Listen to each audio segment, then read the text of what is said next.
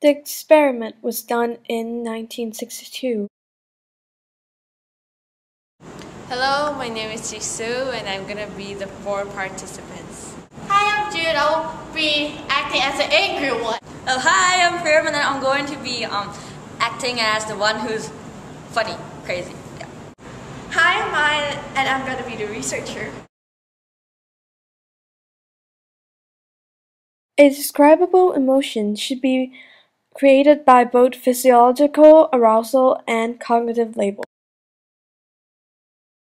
The participants were 185 male students in the first year university as follows.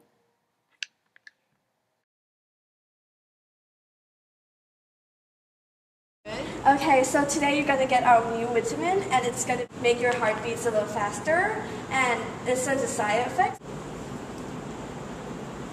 The next group of participants is going to be injected with the same drug, but we will tell them the fake side effects. Let's go.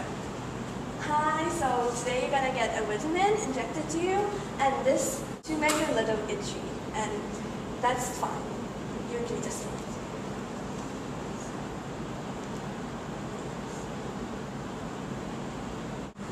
The third group of participants will get the same drug, but they will not be told of any side effects.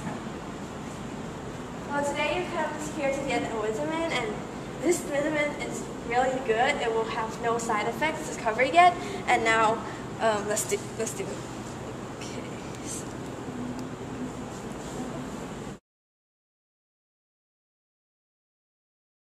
Last group of participants will be given just a saline solution, but they will have no idea of that. They won't think it's just a vitamin, but it's a saline solution, so it's nothing.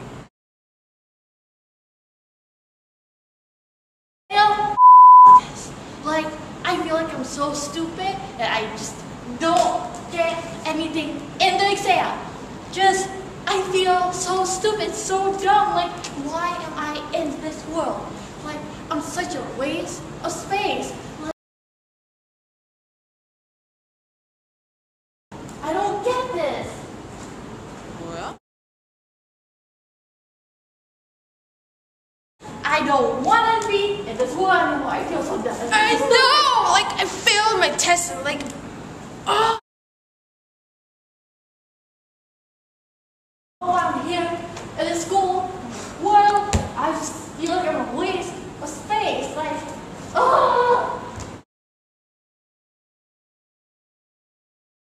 waste of space. Why am I here? Don't get this.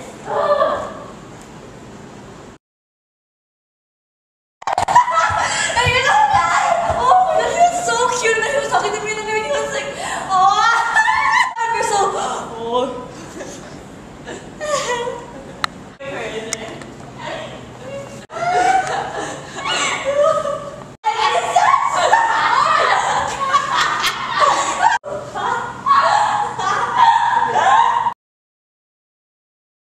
Group A and D, they just act like normally, not as much influenced by the actors. But for group B and C, where they were given the false symptoms and where they didn't know what will happen to them, they had been influenced by the actors' emotions.